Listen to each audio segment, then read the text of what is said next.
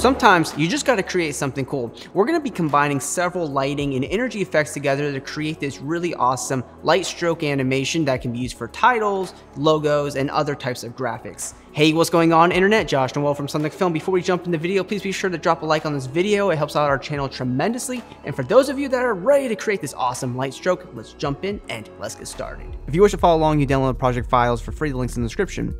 So in our main composition, all we're gonna have start off with here is a title. There's no animation to it. And once you typed out your title, the first thing you're gonna do is right click it, go to create, and click on create mask from text. This will create a solid layer with mask around your title. We'll come here to effect, generate, and we're gonna grab the stroke effect. We'll check on all mask and uncheck stroke sequentially. We'll change the paint style from unoriginal to on transparent. We'll set the end percent down to 0%, add a keyframe for end. We'll move forward in time maybe to 3 seconds and set the end percent up to 100%. And this will give us a beautiful stroke animation.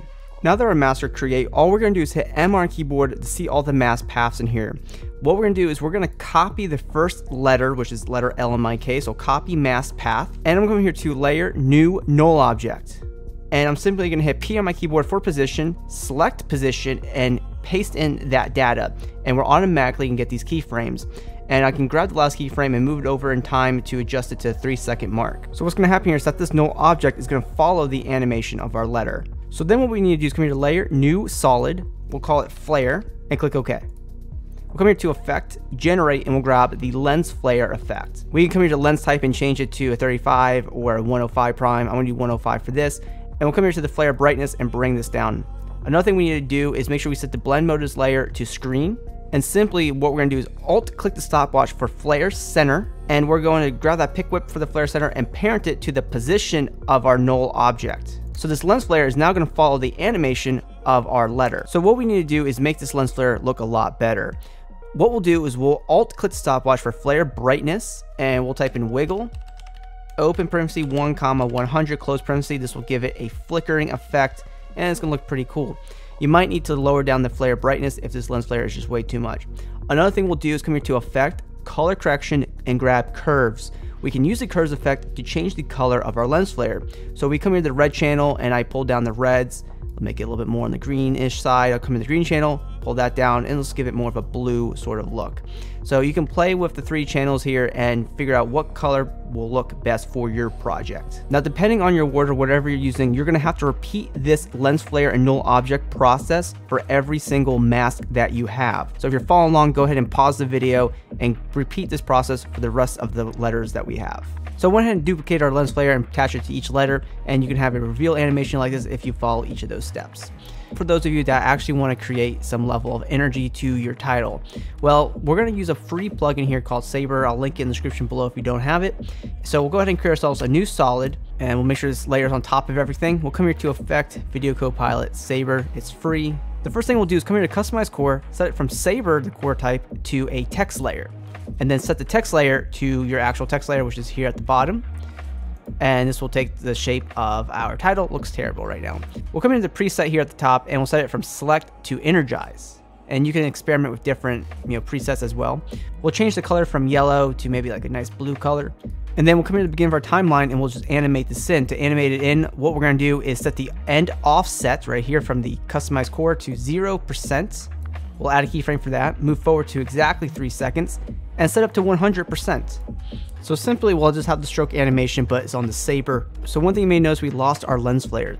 What we need to do is take our energy layer here, set the blend mode to screen, and I'll add our lens flares back in there. And you also might want to hide your stroke version of the outline of your title or logo. So one setting I like us to adjust is the flicker setting. So come here to flicker intensity, set it up to 500%.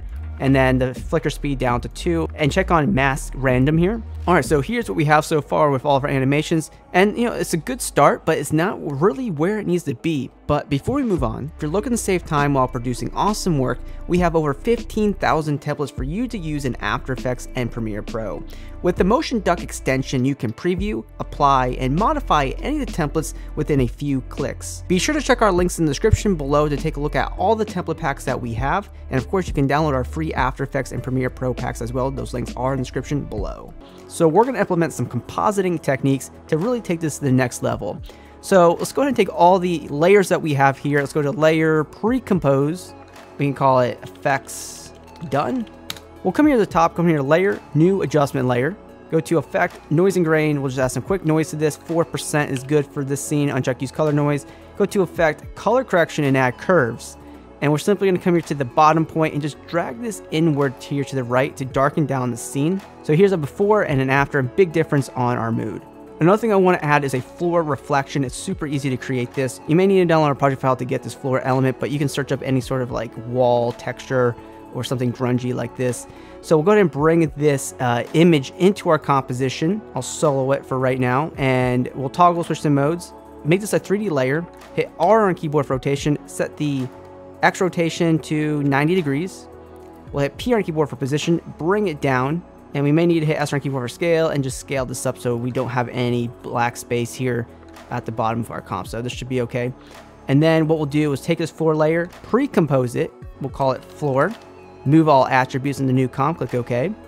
And we'll go ahead and hide this layer. Okay, and one thing we need to make sure we do is make sure that the effects done layer blend mode is set from normal to screen. And then we can duplicate this layer. Go to edit, duplicate. Grab the bottom layer. We'll bring this downward. Come here to layer, transform, flip vertical, and then we'll go ahead and create ourselves another adjustment layer. Bring this adjustment layer between the two effects done compositions. Come here to effect, blur and sharpen, and grab compound blur. And then for our compound blur, set the blur layer to our floor layer, and you can adjust the maximum blur and you're gonna get different types of looks. So feel free to adjust the maximum blur as you see fit. But one thing I wanna do here is grab our bottom effects done layer, grab the rectangle tool here at the top, and just draw a mask around our title like this, and then we'll just hit F on keyboard for mask feather and just feather this maybe up to like 100 or so. So now we have this beautiful floor reflection in our composition. So there's two more effects I want to apply to this overall composition that's going to really help take us to the next level. Go ahead and create ourselves another adjustment layer. Go to effect, color correction, brightness and contrast. We'll alt click the stopwatch for brightness, and we'll just do like a wiggle, open parenthesis, like 2,50 close parenthesis, and this will add an overall flicker to the entire composition. It's going to make a huge difference as well.